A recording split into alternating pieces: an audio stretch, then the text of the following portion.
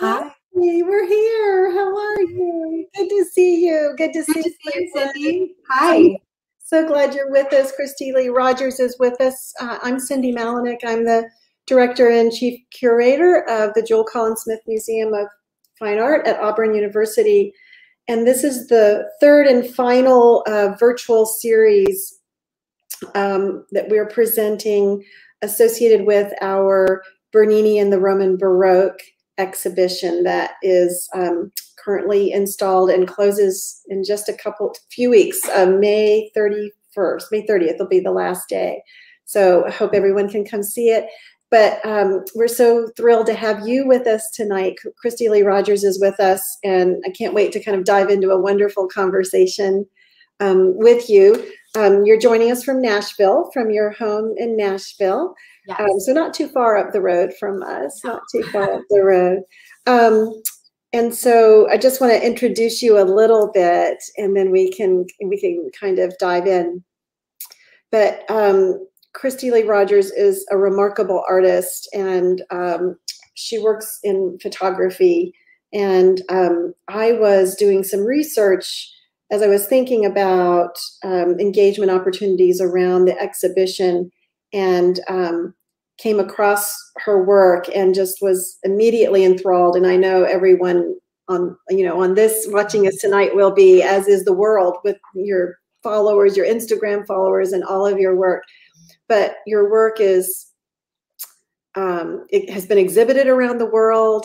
It's held in museums around the world and other institutions, and so we're just so honored that you've agreed to spend some time with us tonight. And I just can't wait for you to start to tell us all about you. And thank you. Gonna dig in. We've had some good kind of pre-conversations about Baroque art and your work. So so welcome, and thank you for joining us. Thank you so much for having me, and thank you all for being here tonight. Yeah, we have a lot of great stuff to talk about, and I'm excited about your show. Oh, thank you. Yes, and all of the works that you have that are going on tour, right, after this? They are. So Bernini and the Roman Baroque is a traveling exhibition that there are more than 50 pieces that are here, all from the Chigi Palace in Aricia, which is just outside of Rome. And we are the first stop on its North American tour. It'll head to Alberta. I can't remember, it ends up in Sarasota, Florida, I think. But these pieces have never before been exhibited in North America. So, and when I found out that it was traveling, I was so thrilled, because the university has a study abroad program at Aricia. So it's just, it was a perfect kind of exhibition to bring here, much less just the idea of having Baroque art, right, hanging on the walls. So Yeah. well, why don't we dive in, and we're gonna, no pun intended. I know. Really, no pun intended. That would be fine. We'll do a little shoot in the background. Good. What we thought we would do is show just a few pieces from the exhibition, and then and kind of talk about those just a little bit as kind of to lay the groundwork for everyone to look at your work, Christy Lee. Yes. This piece is so remarkable. It's entitled Agar and Ishmael, and painted in 1670. Wow. And when I look at it, I immediately think of your work with these reds, right? The red flowing robes in particular. Yes.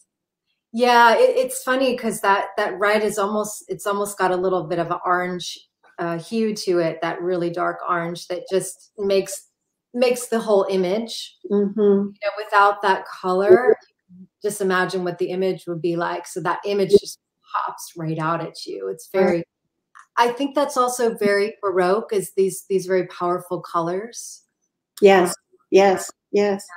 And the other interesting thing about this, and it's this the story that this is depicting, and I think it comes through in your work as well, is that this brings together kind of a higher level for your work, but this brings together the stories really of the three major religions, so, some of the top three religions in the world. So there's Judaism, Christianity, and Islam, all kind of, you know, embodied in this picture. And so when you think about, you know, angels and a baby and the mother and all of that kind of flowing in and out, we see that kind of integration and mixture as well in your work. Yeah, and it's interesting because I think that it's the human spirit that we're discussing here, and what I see in Baroque art and in that time is that, you know, that's something higher within yourself, Yeah. whatever religion it may be, but at the core it's that. And that's exactly that, and her gaze in particular, Right. you know, really does that, doesn't it? Well, Right. the next image is just glorious. I mean, if you, I hope you could get down. I don't know if you can before we close, but this is the summer, and it's one of 4 pieces.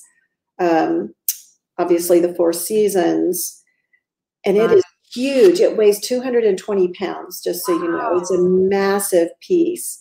But again, like the drama of the robes and the flowers overflowing, it just yes, and it's so interesting to see this man's reflection in the mirror. And that's what caught me. That's it.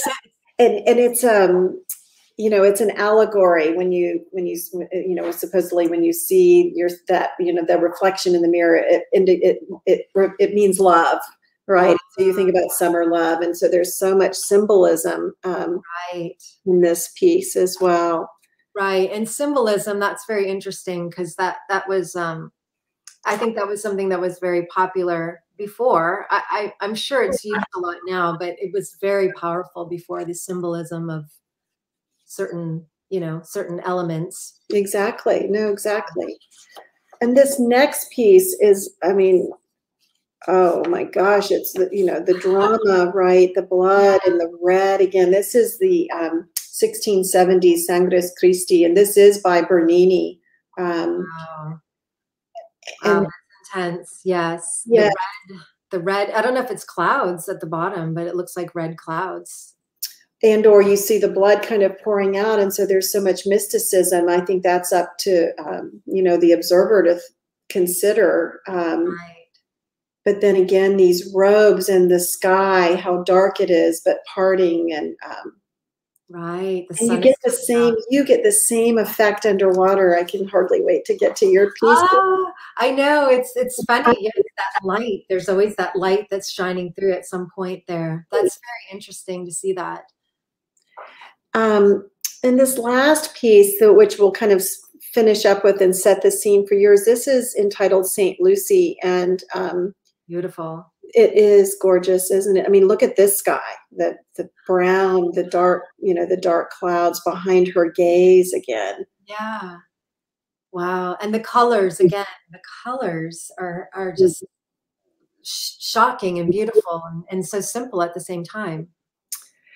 And yes, you're right. I agree with all of that. And I also, though, see, for example, the blue kind of ribbons or the scarf that she has in her hair.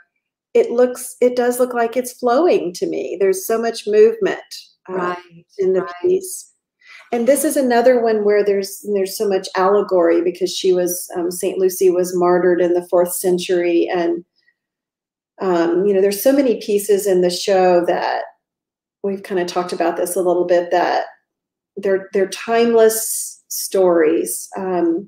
This one, depicts a woman that was certainly abused, and part of her abuse before she was martyred, supposedly was that her eyes were gouged out. So that's why she's holding that platter, but yet she still has her eyes, and she's gazing off into the atmosphere. But we have another piece very powerful that also depicts the plague, and we're coming out of COVID, so humanity has ever been thus. And so now we're going to get into your pieces, and please talk to us about the remarkable kind of backstory with this, with your work, and then also the piece on the left.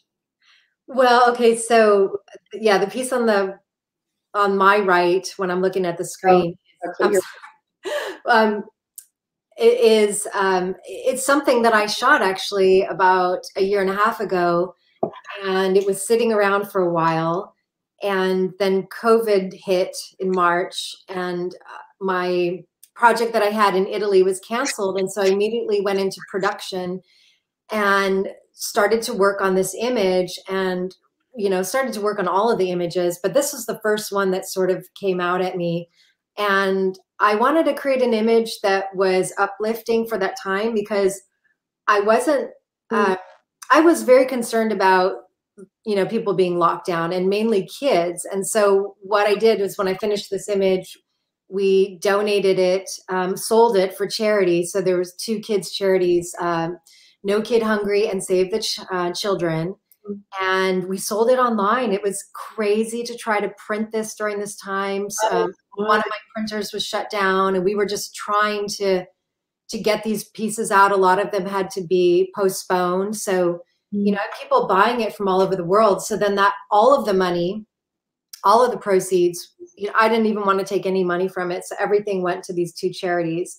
But the funny thing is that later on, I did an interview with another museum, and the woman said, "You've got to see this piece painting, and it really reminds me of this work and the Immaculate Conception." So I was a little freaked out when I saw it, because I didn't plan it. I didn't look at it and say, okay, let me create this. But it was this feeling of, see, they're down below and she's sort of rising up. So to me, it felt like this rising up triumphant from wherever you are down here.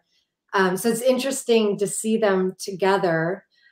But it wasn't anything that was, planned, and I had never seen actually this image before. So it was very interesting. The colors, even the blue and the white. Yes, it's remarkable and haunting. It's very haunting. Yes. It happened. No wonder you were freaked out a little bit. Yeah, this is the closest one, I think, that, I mean, just her, with the blues and the white, and this, this sort of looking up, toward the heavens kind of a feel. Now, of course, with photography, you get to have underwater, you get to have all these really vibrant colors, How deep are these models that you photographed in this image? They're about 4.5 to 5 feet deep. Mm-hmm. So not very deep, and that's kind of a new style where I'm using a lot of fabrics in the background to paint the background. Oh, so how does that work? Have you dropped those in and they're floating behind? Yes, they're usually down on the bottom, and they're moving around on their own. Oh. But the whole idea is that the models are completely flat in the water, almost, like a painting in a way. So it takes a lot to get that look and to get everything proportionate. No doubt. I prefer that to shooting all the way in the water, because I do get a lot of refraction, and I get that softness. So we get this painting like final look that you just wouldn't get if I was completely underwater. You'd get something, I guess you could, but this is a way I like to do it, because I've got a lot of the lighting technique has taken me 15 years to perfect, or more. In this piece, and then we'll have to move on. I could look at it all day, but your piece and your gift and having it auctioned for feeding the children, compared to then the Immaculate Conception with all of these babies, right, floating up around her. And again, it's just, it's very haunting. Yes. It is haunting. It is haunting. In a beautiful way. Yes. It is gorgeous. Yes. Well, next up is Shine. And we're just going to weave through all of these, and I have questions, and I want you to say anything that's on your mind. But I'm curious about like what are they holding? That's, you know, it looks like some sort of plastic, and what gave you this idea? Well, you know, it's funny, part of this shoot, not the whole shoot, I used a certain kind of material in there that was translucent. Mm.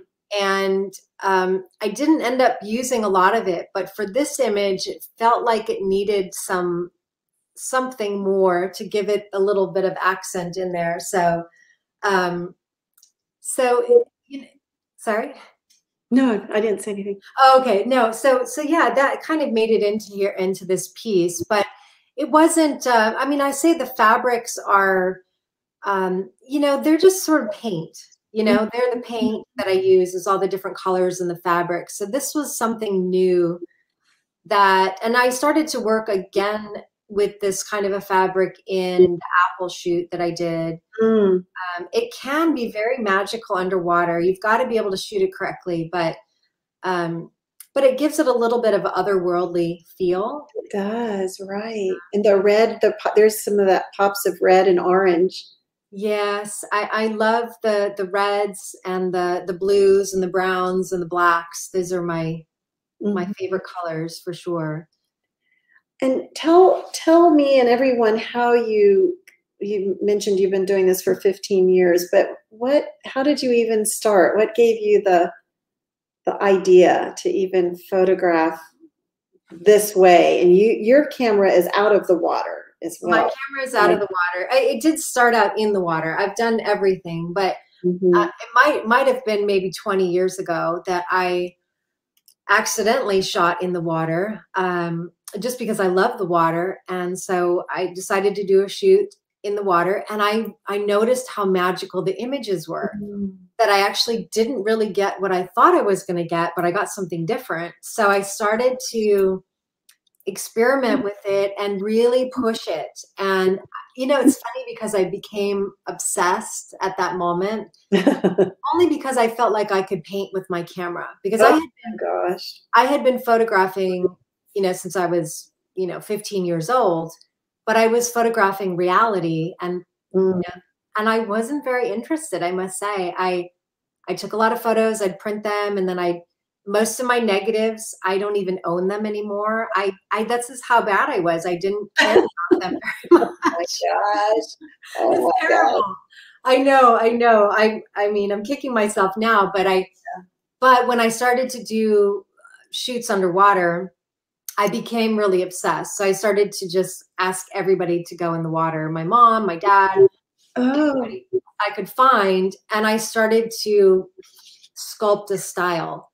And I made a lot of mistakes. I mean, I would say for 7 years, I was making mistakes before I really decided, okay, this shot is good enough to release. And that was my Siren collection that I released. And then I just continued experimenting and, you know, this is shot in Hawaii. That's where I'm from. So I usually go back to Hawaii and shoot, or I'll shoot in Nashville. But this is a very murky pool. The water was getting very dirty. And so it started to get soft. So it's a little different than my other images, but I sort of just went with it, which is usually what I do. Is any kind of mistake it's a good thing for me. Yeah. No, nothing is a mistake, actually. It doesn't seem right. And I love hearing you use the word magical and sculpt.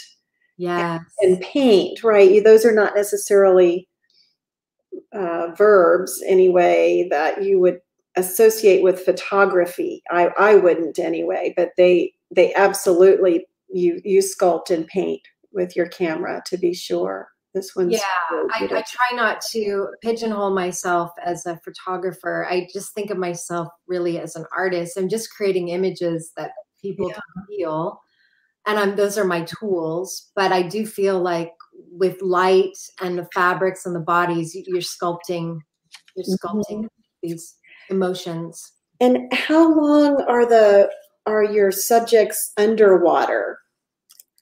You know, I would say that between 30 seconds and a minute is about as long as we'll get on one take. So Oh, we it's so short. That's so fast. so short. I know it really is. And we're going to be working on that and getting longer, but you've got to really practice a certain kind of breathing technique.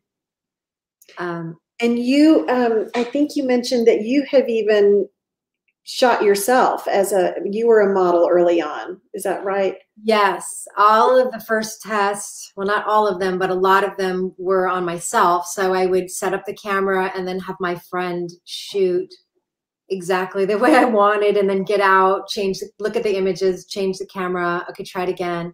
So I know exactly how it is to be underwater. And I think that's really good because I understand how difficult it is. It's very, very difficult. Yeah. And, you know, you work for hours to really perfect hopeful because that's the Oh, yes, of course. clamshell, right? That's in the other image. And that was eventually how I created it, was with that fabric. Okay. So And for it to even retain the pleats underwater, it's just right, right. and it also looks like the model or the subject on the on my as I'm looking at on the right has got on almost like a bodysuit or something as well. It's looks like brocade. It could almost be like brocade. Yes, yes. I have that bodysuit here in my studio. Yeah, I do like different elements. You know, sometimes I just throw in some. There's one collection where it's very, I guess, Baroque, but then you've got a clown in it. Yeah. You know, I threw in a clown outfit, and so I like adding these little elements that are, you know, take like there's one where you know he's got a tattoo on him, the man. How did you come up with this? This one's entitled, is this Reckoning Paradise? Yes, yes. Tell me about that title. Oh gosh, yeah, all of the titles are very special to me. I keep them in notebooks and really you know, this was about this time, this last year during COVID and the lockdowns. And, you know, I didn't want to get too dark during this time. I felt like I could have gone down that road. I wanted to keep it very light and very hopeful because I felt like that's what people needed. So Right. that's what this image is this sort of dance, but you can also feel an intensity in there. Yes. And there's a lot going on. It's very chaotic in a way, but it's also very peaceful. And there's this, it's like the kind of traveling, you know, I feel like the traveling somewhere, right? Mm-hmm. They're going somewhere. So that's the reckoning paradise. Mm-hmm. Um, I feel like we all we're all, you know, looking for our own freedom in certain ways. Right. And so that's message I put in a lot of my work. And so that's what you're feeling here is, you know, it's a path that we're all on in some way, and maybe some are more aware of it than others or Right. looking for it, but that's sort of the journey of these images. And we talked when we were prepping for this last week, we talked about,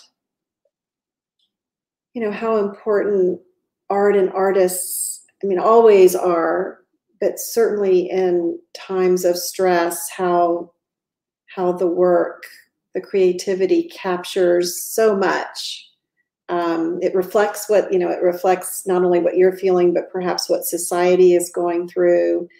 And that it's so layered and so complex. So you said so many things and just kind of your feelings about this piece. There's, you know, there's an intensity, but there's hope, but there's, you know, a path, and there's, you know, seeking. And so it's just so layered and filled with so much humanity, so much humanity.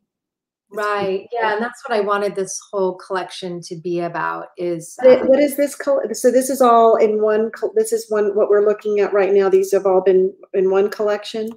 yes, these are all the new collection called Human. Human, right. Yes. And yeah, again, same feeling on this one. You know, it's funny because I'm actually very inspired by by space and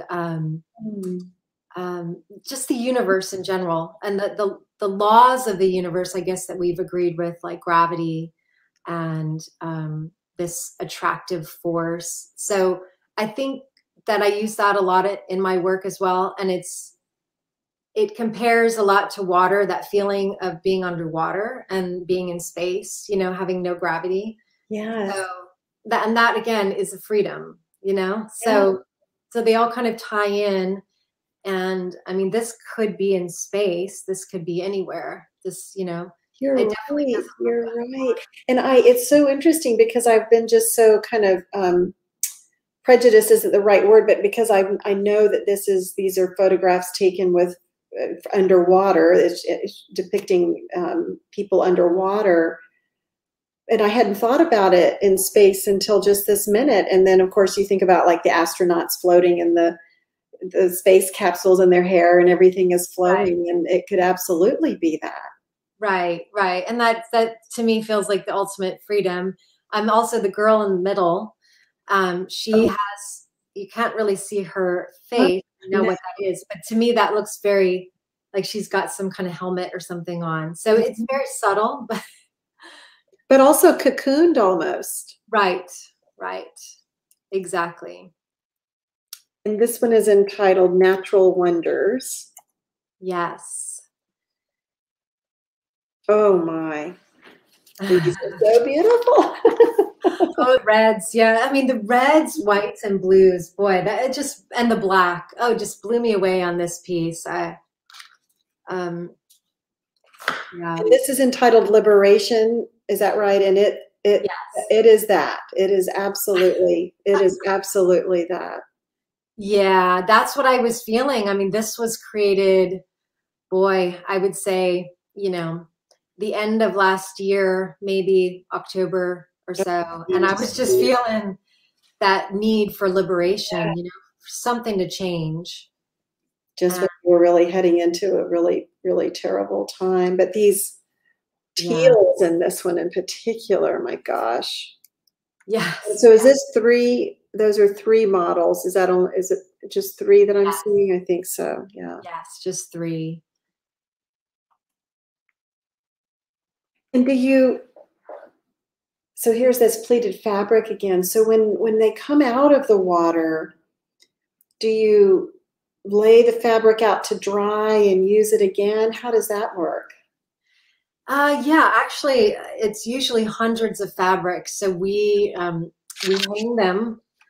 The house that I would shoot at here, we had a huge outside deck, so everything would get hung and just drip dry for a little bit, Mm-hmm. and then usually dry in the sun. But we're talking hundreds of fabrics underwater, so it's a lot of work to get them in and out of the pool. Yeah, my God. Yep, and then they get, you know, they get folded up and used again. Some of them washed. You know, I've got to definitely make sure that we don't put any fabrics in there that are not washed already. Or if they've been in the chlorine, that's fine. But if you're going into a saline pool versus chlorine, that changes things. But the water is very sensitive. So, you know, I did buy these materials. It was sort of this macrame kind of a thing, and it came and it smelled like chemicals, and I was horrified. So I washed it a few times, and it just, you know, I'm very careful not to put anything in the water that can change or taint the water. So You didn't end up using that fabric? I did, but I had to soak it in my bathtub for days. Oh So my I had gosh. to really wash it very well. And where do you find your fabrics? Everywhere. Fabric stores, thrift shops, Mm. old sheets. I mean, when I first started out, I would just grab, you know, sheets from the closet Yeah. and yeah, go to the, you know, go to the thrift shop or pick up. There's a lot of fabrics there. So nowadays I can't really find them as well, but I buy them online. I'm buying a lot of fabrics online these days. And I'm actually mostly having some of these fabrics kind of put together for me. Like some of the costumes are full of fabrics. Mm. Oh yeah, this is from my last collection called Muses. Muses. Yes. And what is this? So it looks almost like there's a flower or something, a white flower, or maybe it's just a light reflection. The person with the orange. Oh, oh, you mean in front of her face, or? Uh-huh. Oh, those are actually bubbles. Oh, those are bubbles. Yeah, yeah. And it's funny because a lot of times I like to keep it raw. And I mean, I'm not sure if anybody would say, hey, we should put this image with the bubbles here, but I felt like it was very real. Mm. And you don't know what it is. See, that's interesting that you think it's a flower or could be anything. Yeah, I thought it might be a flower or something kind of affixed in their hair. Right, right. So that it worked on this one. It doesn't always work, but there was something about it that worked for me. So. And the light, this one really kind of, it looks like they're drawn up to the light. It looks like they're way deep underwater, and I know they're not, but it looks like it. Yeah, that light is really, really critical. It kind of creates the whole image for me. So that's kind of my standard lighting that you're seeing. And so in addition to fabric, do you have other props that you use? You know, I have tried a lot of props in the past, and it's funny that I always end up coming back to the fabrics. The props can go wrong. They can go a little bit. Yeah, it's a fine line, making them look great. I think it's just about getting the right props. I would love to. I have a friend of mine that has a horse, and she was, showing me some photos of her in the water with the horse. I said, "Oh my goodness! Oh my, that could be very interesting." Yes, but having real things is much better, because I've. Yes, but I always end up just going back to fabrics. Well, I can see easily why, because it's the real would be best because there's life in those things, but then the fabric, because there is so much movement in it, as opposed to someone just holding a cane or something, it's not going to move. It's not going to move in the water, which is what you're capturing. Well, and I did use in some of this collection, there are some props. I got props for the 9 muses. So each muse has a certain, symbol that certain element that they use. So there are some where she's writing on a tablet and she's got, so there definitely are a few props, but very little, very little. I love the 9 muses. Several of them are related to poetry, best I recall, writing and poetry. Yes, all of them. Yes, all of the arts, and yes. And this, one of my favorite colors is chartreuse. So I see all these greens and yellows in here. It's beautiful. And this one's entitled Creation.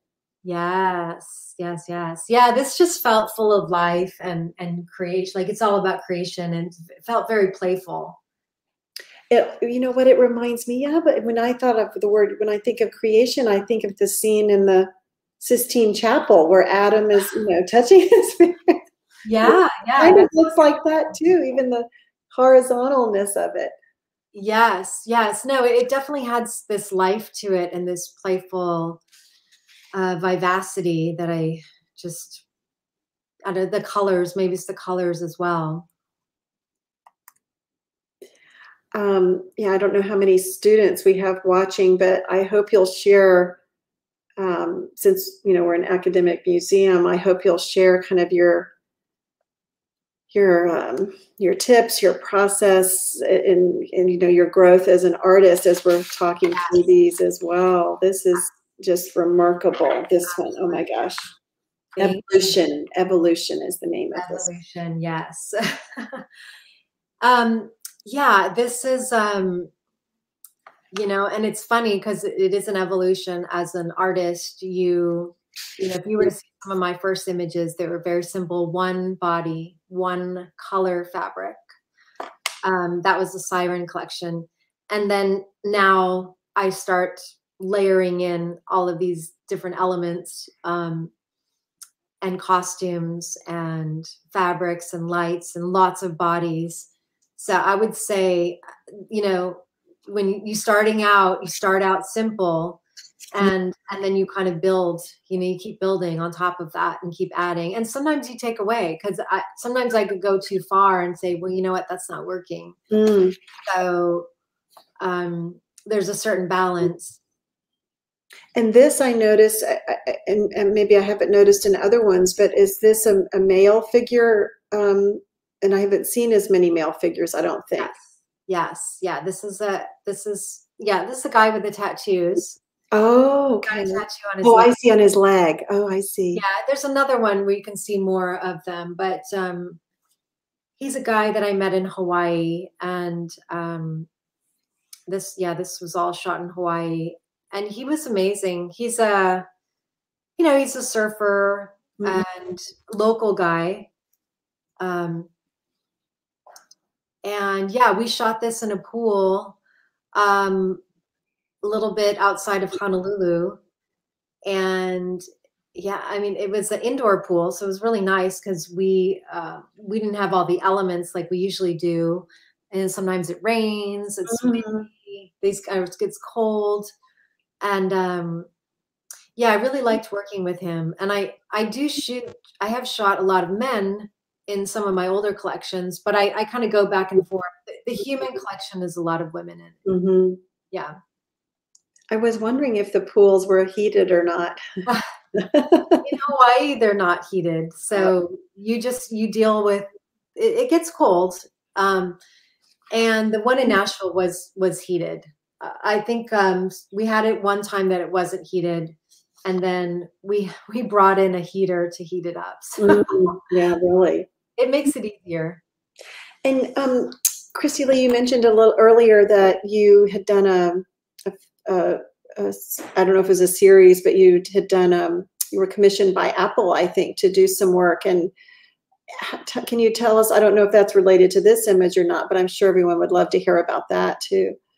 Yeah, the Apple shoot was, when was that? The end of 2019.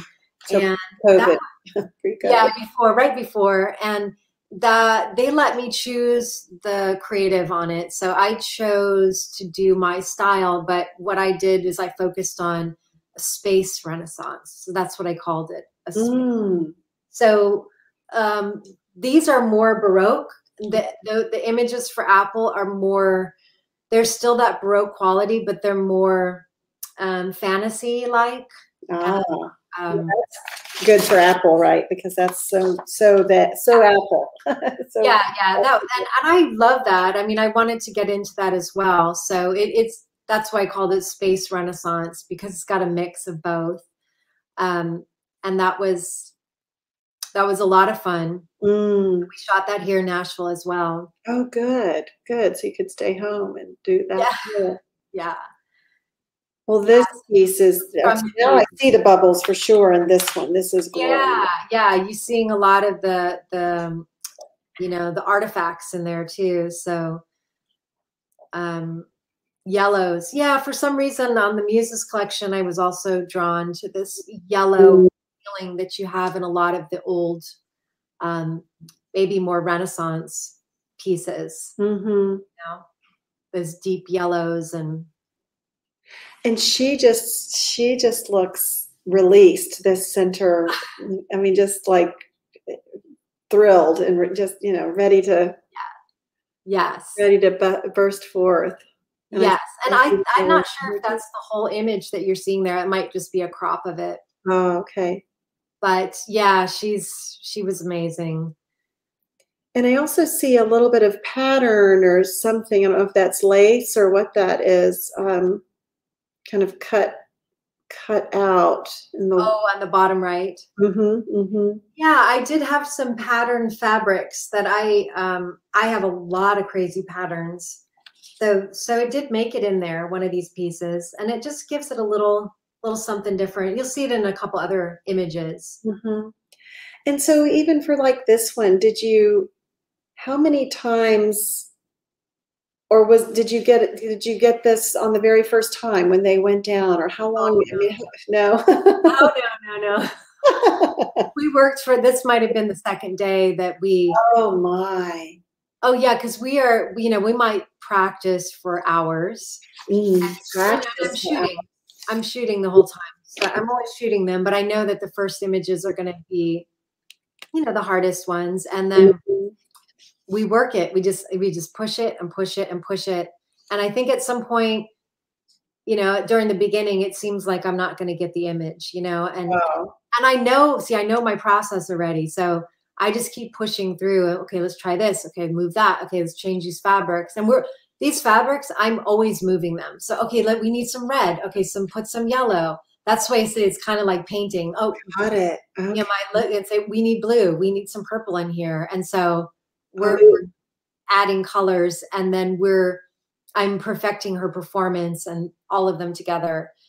And then, you know, I think after, you know, maybe 3 hours, we really start getting hot. And usually toward the end, when everybody's exhausted, that's when you know, it's perfect. When it comes together. Yeah. Yeah. Do you ever use music? Because you can hear music under, I just was wondering. Oh, yeah. Oh, you do? Oh yeah. On the Human Collection, we had Hans Zimmer playing the whole time. Oh my gosh, you're kidding. Oh my gosh. Yeah, yeah. It was epic. It just adds to the whole feel. Oh, yeah. Yeah, so this is Muses, and just so beautiful. I just thought we'd linger on it one more minute. This is actually on a ceiling. We did a huge ceiling installation in California. So imagine the whole ceiling is just covered with her. Oh my gosh, I can't. What a wonderful idea to be able to look up at that every night. Yeah, and it's actually in 3D. So you have to wear 3D glasses. Oh my, I just keep saying that. Oh my. Well, we've got a couple now that are they're very, very short little, they're videos, but they've been posted on your Instagram account. So maybe we could, and there's a little bit of sound. I hope we've got that up loud enough so that folks could hear that next. Oh, yes. And these are just little breathing videos, what I call them. And they're experiments. Right now, they're still experimental, but I've been posting them on Instagram. Mm-hmm. Tell me what you mean by experimental. I mean, you're just kind of seeing what you like, don't like about them. And yeah, well, because I do have other plans for them. I definitely want to make them better. So right now I'm testing it out with some of the footage that I have. And I can't really say exactly what I'm working on. It's sort of top secret, but I have some plans. Oh, no, your secret's safe with all of the people. But it has to do with motion for sure. I'm really drawn to motion now. I love the still images, but I feel like it's the moving image. And sorry, these are a little low quality, so they're skipping a little, but oh no, it's the idea. Can you imagine if a Baroque artist could be transported, you know, 4 centuries? See this? I know. Wouldn't it be something? I mean, because they were doing the same thing. They were trying to capture movement and light and color and drama. Never being able to imagine what you do. I know, moving image. Now I just have to perfect it because, boy, that would be something to just keep that forever and be able to, I don't know, you experience it differently when it's a moving image. You do, but at the same time, I think because we're so used to seeing moving images, right? And we're so used to seeing everything in color. Right. That sometimes I'm taken aback by when I see an old black and white still photograph. You know, it just it in a way, it has its own depth. Right. It captures things in a way that sometimes the color and the movement, you might lose some sort of detail or something. So we're lucky to have it all in our lifetime, I think. I know, we really do. And there's so much to explore. I mean, really, there's a lot. Holograms. Oh, well, that's museums have been experimenting with those for some time now as well.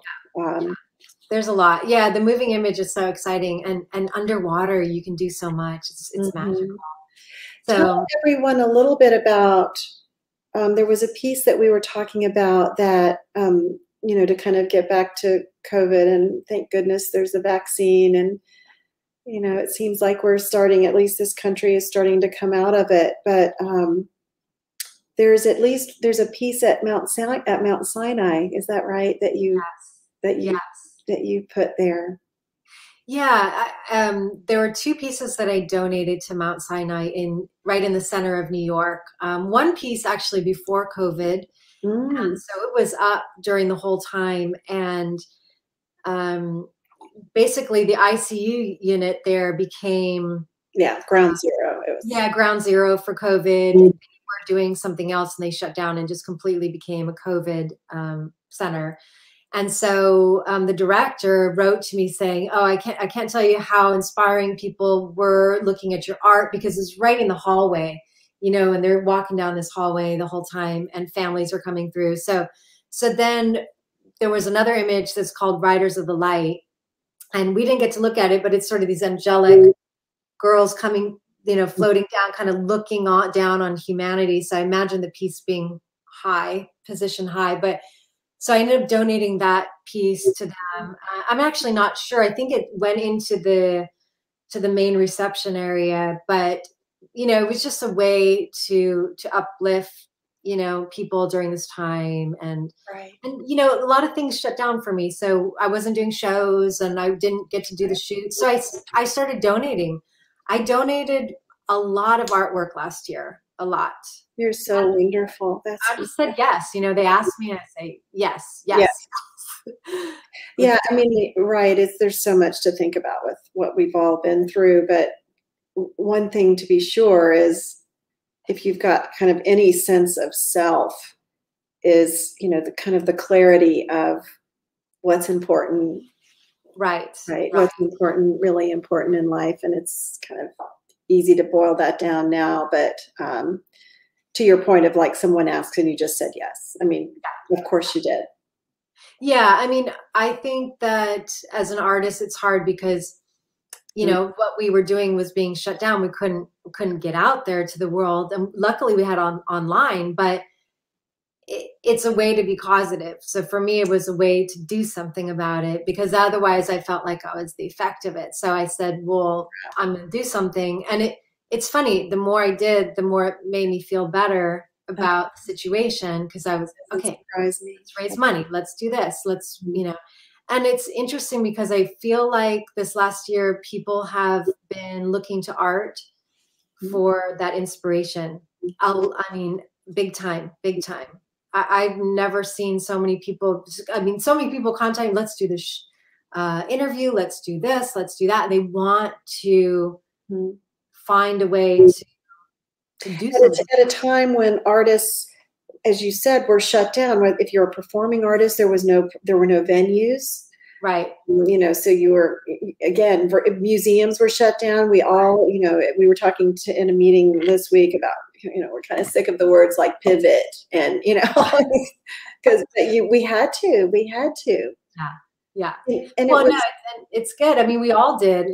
And I think that's what's great. It's being able to adapt, it's evolution. We have to adapt. That's exactly right. That's exactly right. And luckily we have these kind of places online because we've done everything online, and it's been nice, What I love about it, it's been so good for us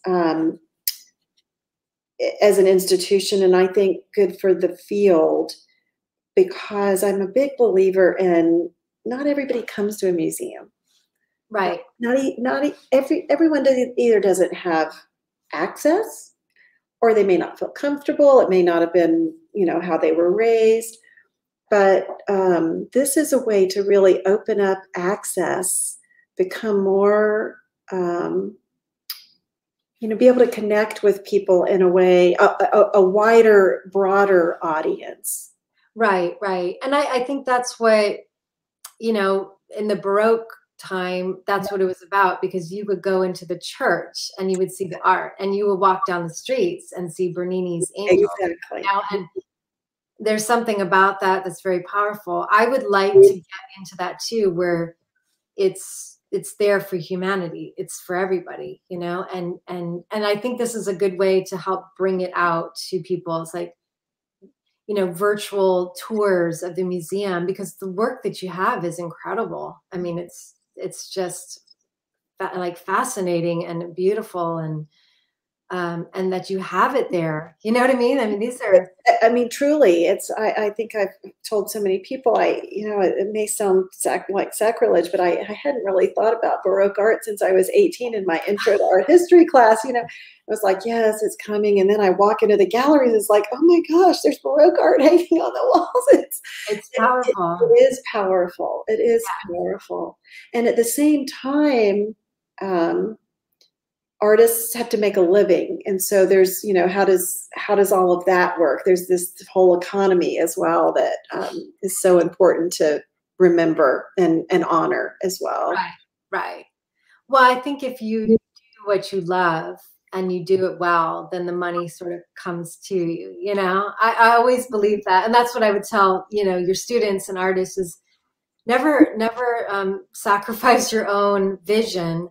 Do what's true for you. It always works out in the end. Yeah. I had so many people tell me when I first started, you should go get a job and this is not going to work.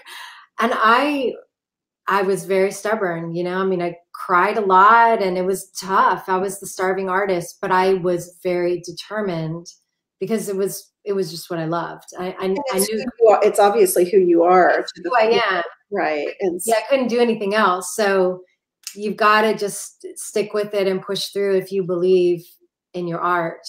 Which something else really to think about, isn't it? That there's so much happening in the world, but this, this notion, especially around higher education and the importance of, or the emphasis on obtaining a degree where you can get a job. Right. And, there's been a de-emphasis on the humanities and the liberal arts as we think about tech and business and all these things.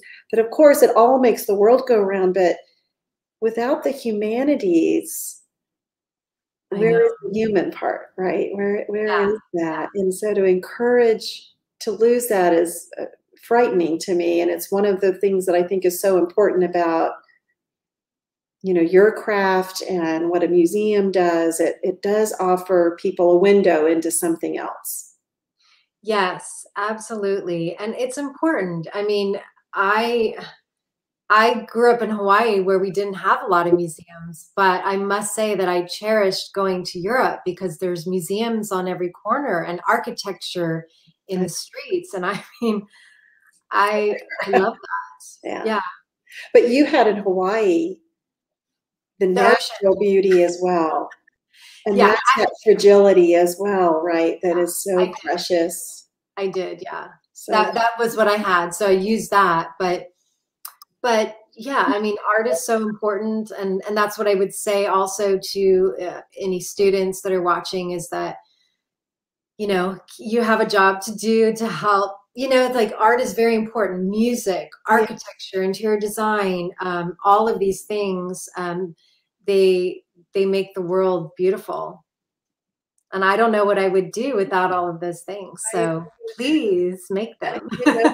No one would know what to do. It's so much as, I mean, even like to kind of get back to Apple, to think about even the beauty of that design, right? Whether it's the phone or the Mac or whatever, it's in everything. It's in the fork that you pick up. It's even the background that we have right now. It's so much creativity behind it, and reason to get up in the morning.